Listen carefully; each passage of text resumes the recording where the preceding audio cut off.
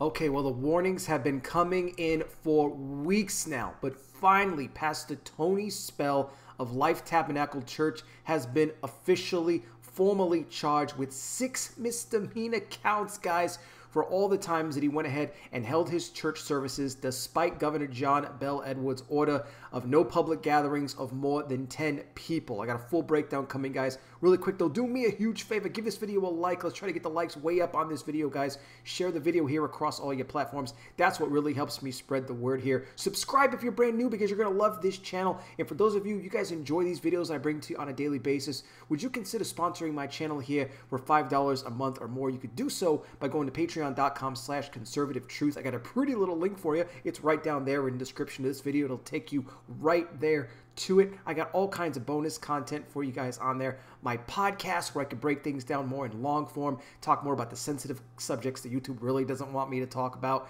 Okay, so there's great stuff on there. I encourage you to check it out because, guys, YouTube hates my guts. I'm a Christian conservative content creator. That doesn't bode well for people like me, guys. It just doesn't. I mean, look at me. I'm a blind fat guy, for crying out loud. What kind of a threat to YouTube could I possibly be? I mean, maybe to a large pizza, but not to YouTube. I'm just trying to bring you guys the truth of the end time events and what's taking place in the world today. So thank you guys so much for all your support. Now, getting back here to Pastor Tony Spell, like I said, he has been formally charged 6 misdemeanor counts.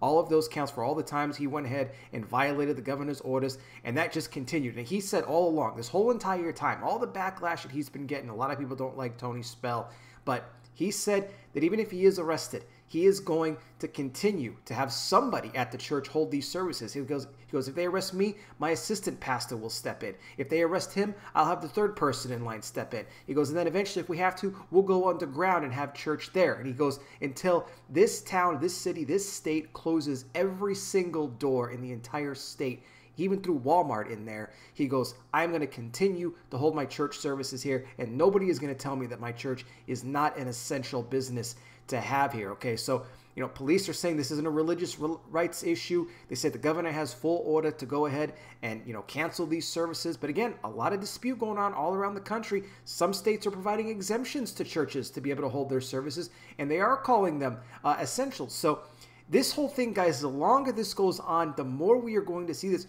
You are just going to see people fighting for their faith. And the other side of that, you're going to say that people are, other people are going to criticize them and say that they're putting others, health in danger. So, and this is Christians too. It's not just unbelievers. It's being everybody. This is such a split thing right now. And I got a feeling we're going to be talking about it for quite some time, as long as nobody gets hurt. Now, I do want to throw this in too really quick before I wrap this up.